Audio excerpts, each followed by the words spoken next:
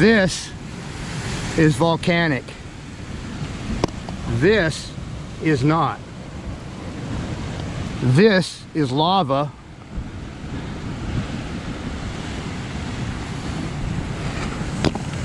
And this is not. This has never been heated. This has never seen any smelting process whatsoever. This is off of here, and see the porosity and everything because it's been smelted, it's been heated. This has never been heated. All this in here is biological. It was alive at one time, okay? So we have lava, which this is, super light, and we have life. This is biological. This has never seen a smelting process. In fact, they say that, you know, underneath the surface, when we have magma trapped or whatever, it turns into intrusive basalt, and we get those hexagonal patterns, you know, the basalt columnars, which I've shown before. Whoa. But this in here, I'm going to show you the difference, because if I go straight over there around that corner, that's where I ran into the basalt columns, you know, the ones I showed before, on the same level as this that they're calling magma or lava. And it would have been under pressure to cause those basalt columnars, and yet this was never under pressure. It never had all that strata on top of it as well and turned them into the columnars. It's a theory that's total crap. A total crock of crap, okay? I'm gonna go over here and show you some more. Because this was never under pressure. This was never been heated. This has never seen any smelting process, and neither has those basalt columnars I brought before on my channel. They've never seen heat. This has never been a liquid. Never. This has been a liquid. Okay? This has never been a liquid. This is blood spray, in fact. This has so much iron in it. Here's some of the iron bleeding through. See that? See this? This is blood. Deoxygenated blood. It's got so much iron in it, it's not even funny. This is not magma.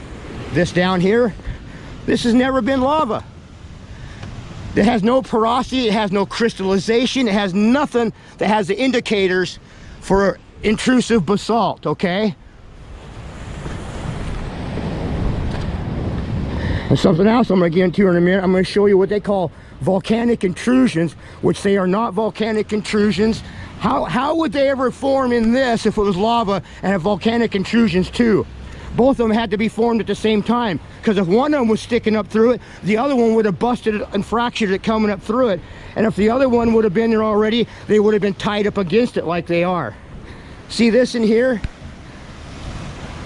This is not lava. This is lava. They look similar, but geology does not understand the difference, okay? Because there is such a similarity, okay? But this has been smelted. This has never been through a hot liquid process whatsoever. And all this on top, this is blood spray. This is tissue with blood on it. That's what this is, like muscle or something, or just blood. And I'm gonna fly this with a drone and you'll see what I'm talking about, okay? So how did lava form, and then it capped itself like this, and then stuff on top? It don't make any sense when you get down here and look at the theories. And this is supposed to be 56 million years old, but no crystallization. The only porosity it has is from the water putting holes in it. You understand what I'm saying? When you get higher up, you don't find that at all. You don't find any of the crystallization that should be here from being below the Earth's surface trapped.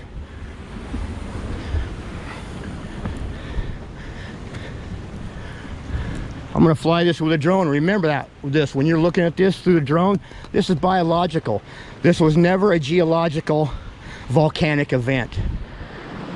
And we have intrusions in here, what they call volcanic intrusions that they can't even explain. Because if this was volcanic and the intrusions were volcanic, how did they both form? And one looks totally different than the other, yet they're on the same level. They would have been under the same pressure, all that, yet they totally formed different.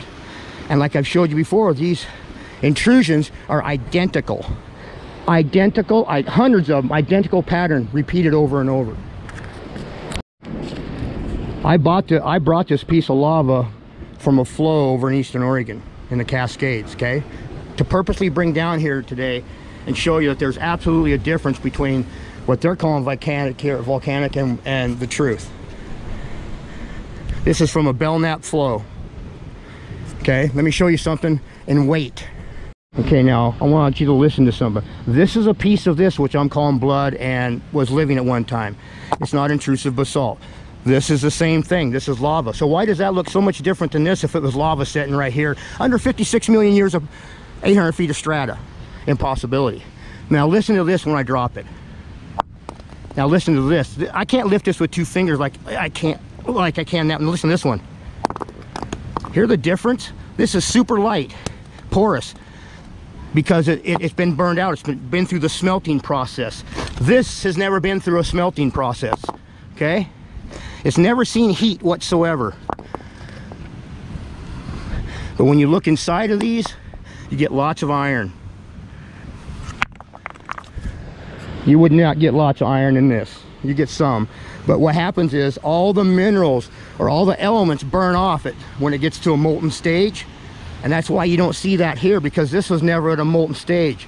You find no porosity, no crystallization. You don't have the silicates you should have for volcanism, okay? They're not here. But you find tons of rust in this blacker stuff on top. All this black you see, if you could just peel the top off it, you'd see it's pink and lots of rust, lots of reds and lots of rust, okay? And that's because of the blood, the iron in the blood. And this is feeding on the minerals in this blood. This is a volcanic intrusion. They call a volcanic intrusion here, which what it is connective tissue. Remember, it's a volcanic intrusion. It's intruding in what they think is lava. So tell me, how did this form and harden? There's the rest of it over there, and harden this way, yet that look comes right butted up against it and hardens that way. And it was intrusive, so it means it had to have lots of weight on top according to them, and it would have fallen basalt columnars, which are down that direction. I'll show you another time. There's one coming off of there. I'm gonna get the drone out here pretty soon and show you some of this stuff. And remember, when I get the drone out, you're looking at biology, okay? Here's what they call, we're gonna look at this from the other side on the drone. This is what they call a geological intrusion. The rest of it's over there. They're thick. This is how thick they are, like a wall. They go down into the earth. Who knows how far they go down? They're not just laying on the top, you understand? So there's no way they could have been formed first, standing here like a wall, and then lava formed in and around them, or vice versa. They were both formed at the exact same time because it's biological, okay?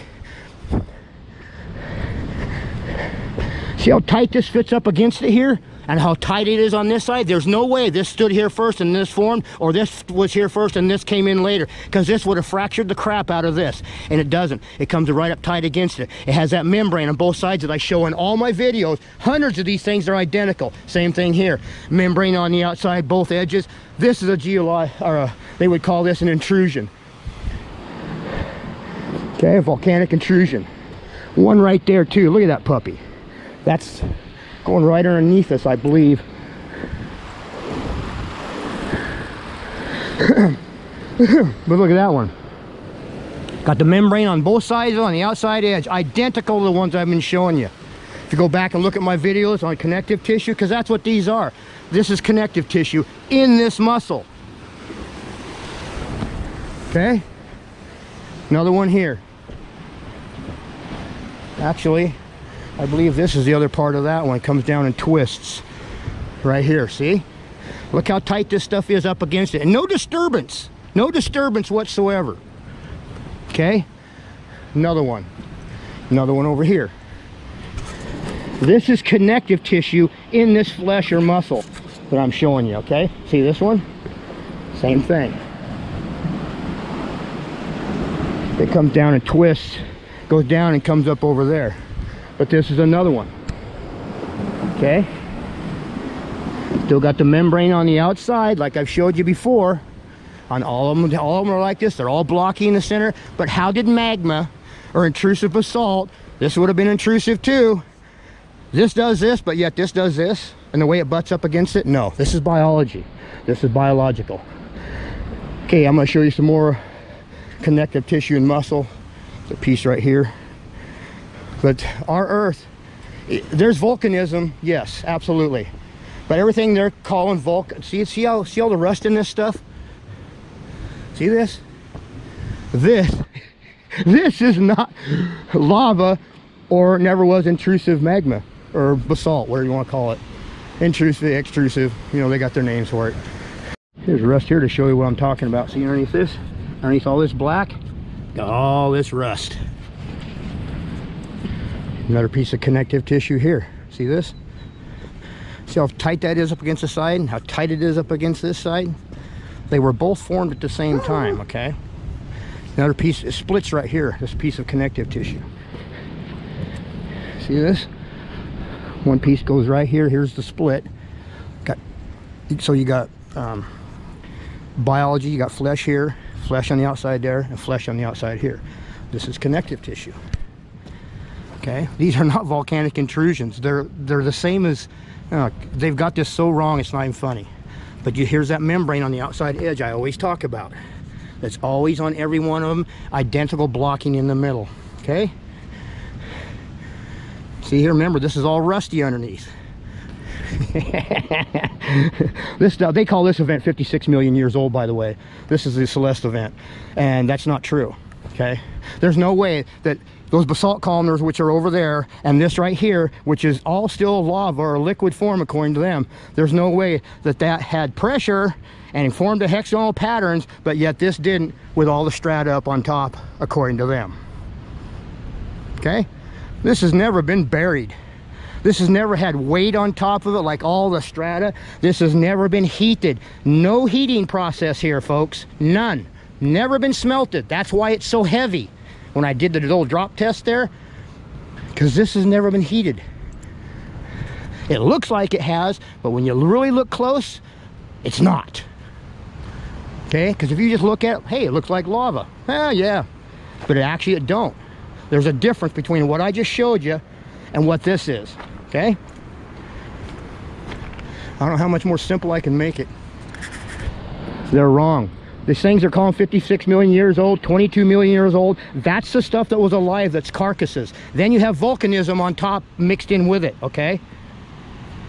Which is actually all that is smelted biology that's in a liquid form. It's still biological, but just been heated. And all right, my next video, I will bring those basalt columnars and show you the difference between here and there and how they could both be buried, yet one's got columnars and this don't. It's impossible. They're side by side. I want to show some more connective tissue. Here's a piece here. Here's a piece here. They split, come together right there. And this here's tissue of some kind, whether it's muscle or whatever. Here's another piece of connective tissue. Look how wide it is. They call them volcanic intrusions. And this has nothing to do with volcanism. Here's another one. Look how wide this one is. This is connective tissue in muscle. That's the muscle. See? And they think this is volcanic. I just showed you it's not. Okay? Here's another piece of connective tissue here. Look at this one. Remember the membrane on the outside? It's always on the outside of every single one of them. Bam, there you go. Both sides of it. Look how thick it is on the outside of this one. They call these volcanic intrusions, coming up through what they think is lava. And that's a crock of crap. That's not true, okay? This is connective tissue. They do not understand the supernatural. They do not understand what man's mundane science cannot explain.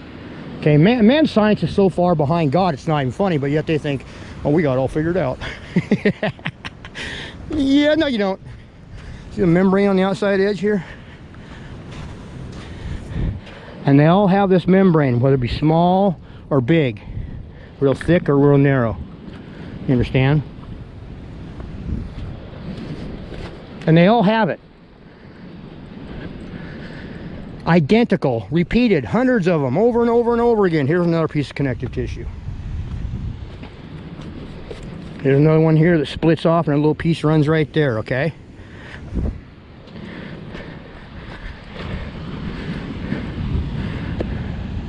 It runs right out through there.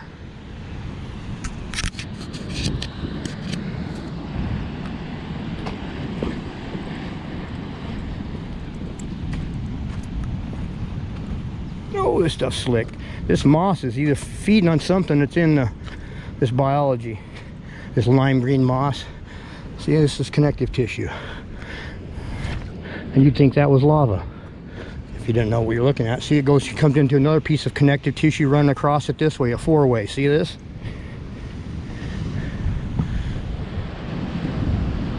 I think you're getting the idea. All right, I'm gonna boogie on out of here.